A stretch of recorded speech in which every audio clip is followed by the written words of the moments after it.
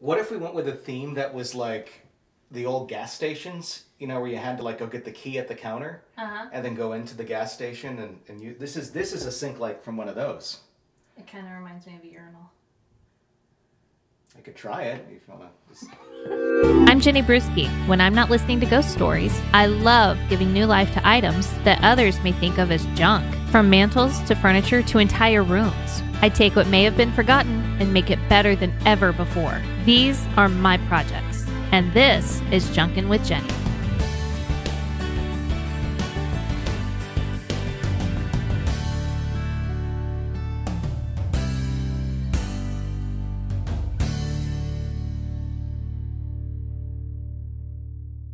So today we're going to kill the green monster, which is the hall bathroom, because it's not functional and it doesn't work for a growing little girl and it does not reflect our style for the rest of the house. So I'm really excited to get my hands on it and see what we can do.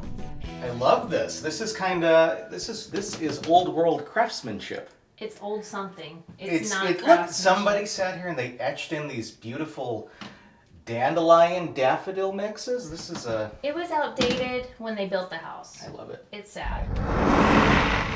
It's not functional for a little girl, and I hate that you can see all the inner workings back here, and it's just very dated, and we need a lot more storage. I kind of like this sink. I know what you're saying, where like they need more space, but I mean, what if we went with a theme that was like the old gas stations, you know, where you had to like go get the key at the counter and then go into the gas station and you, this is a sink like from one of those. It kind of reminds me of a urinal. I could try it if you want to. Welcome to 1999, forest green. And the good thing about this floor is it is structurally sound. So because this is going to be a preschooler's bathroom, we're going to go over it with a vinyl plank that is indestructible, waterproof, and slip resistant. So it will be a much better fit for bath splashes, little feet, middle of the night trips. Every time she pees and she misses, she slips and falls. You know, I still kind of got that problem too, a little bit. I noticed, but I think really and truly we need something that's not slippery so that she doesn't slip. You would think with the grout lines that would fix it, but it doesn't. Forest green. Yeah. That's I love the 90s all the way. Yeah. And marbled.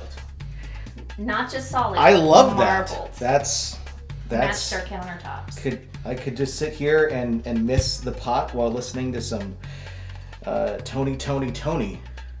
Yeah. That's a good day. I tried to make this light fixture work, but spray paint didn't fix the ugly on this. So I think it's just time to update it, something more energy efficient and a lot more aesthetically pleasing. Daddy, what you doing? I'm getting the sink out of your bathroom. Why? Well, because we're gonna put that new vanity in. Oh, okay. I wonder what kind of wallpaper that we get this time. You mean when we rip it out? Yeah. What kind of magical 1980s wallpaper are we gonna find? Yeah. You ready for the wallpaper? Yes. All right, let's see what we got. Okay. What do you think it's gonna be? Maybe another baby. Something else. And it is... Take that off. Okay. What is it? Forest green! Oh my God, can you imagine when the walls matched the floor and it was just a forest green nightmare? Oh, this would just, it would be like peeing in a jungle. Yeah. Here it is, the moment of truth. We took the screws out. Oh my Ooh. God! You know what was a bonus to the jungle? Take a look at this. Look at what we have here. Naked cherubs. There's little pieces of naked cherubs left. Oh, that was on top of the green. Look at this. So this bathroom not only had this, but up here was a second border of naked cherubs. That's awesome. Gosh, if only we could turn back time. I love working with these vinyl planks because they are so easy. You can literally cut them with scissors. But as easy as they are to work with, they're extremely tough. They are great for kids, pets, klutzy people like myself. They work wonderfully.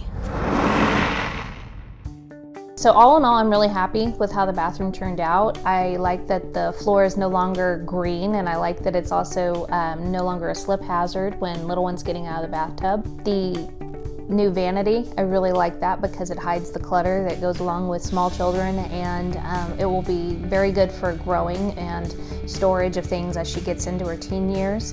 The new mirror is a lot bigger than the old mirror, so even though there's no storage behind it, it reflects a lot more light back into the bathroom. So I love how we switched out the light fixture. It's a more rustic industrial look, which is more my style. It's got Edison bulbs in it, which are great. You can put those in any fixture, but this has the industrial piping for the conduit, so it really shows off that industrial style. And for an accent, we added a nice little old window that we found and put on a chain.